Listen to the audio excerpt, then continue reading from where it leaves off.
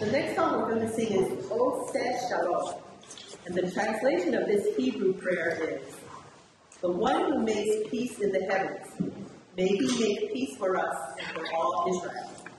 Let us say Amen. I love that this prayer addresses God as the one who makes peace.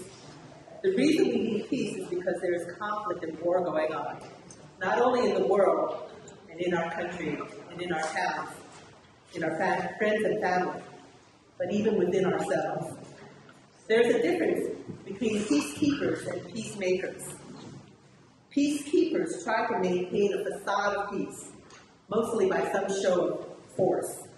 So externally there is no visible fighting, but underneath there is still anger and perhaps even planning conspiracies. Peacemakers, on the other hand, are those who go into areas of conflict and resolve those issues so that relationships are reconciled, and we can and will like and even love each other.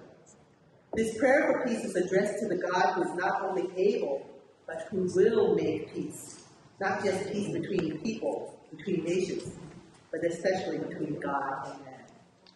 Ose Shalom. Peace.